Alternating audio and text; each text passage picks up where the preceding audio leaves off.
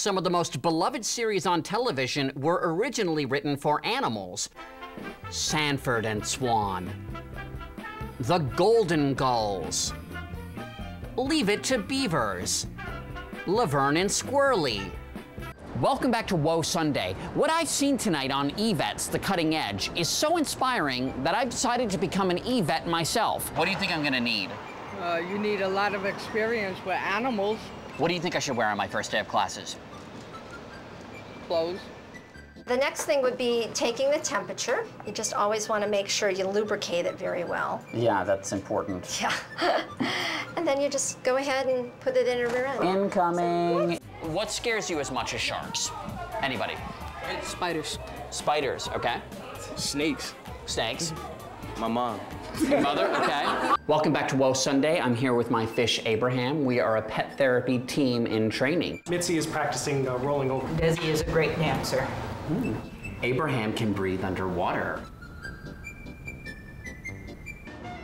Are you feeling a little bit more relaxed? Yeah, I guess so.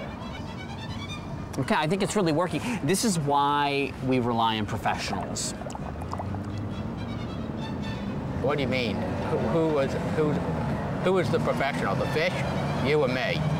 Crocodiles and alligators are so at home in the water that they're said to look like floating logs. What do you look like when you're floating in the water?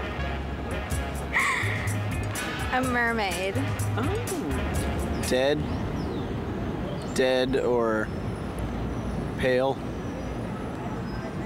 No, I know, yeah. So you have the record for having the only cross-dressing ferret. Only in New York City. Yep. I'm every ferret, it's up to me.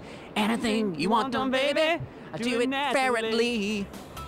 I'm going to describe to you a weird sea creature. You tell me if it's real or if I'm making it up. The salsa fish is a brightly colored fish with an unusual mating ritual. When it spots a female salsa fish, it launches into a syncopated dance routine like this. It seems real and it seems interesting. I'm afraid, VJ, I'm making this up.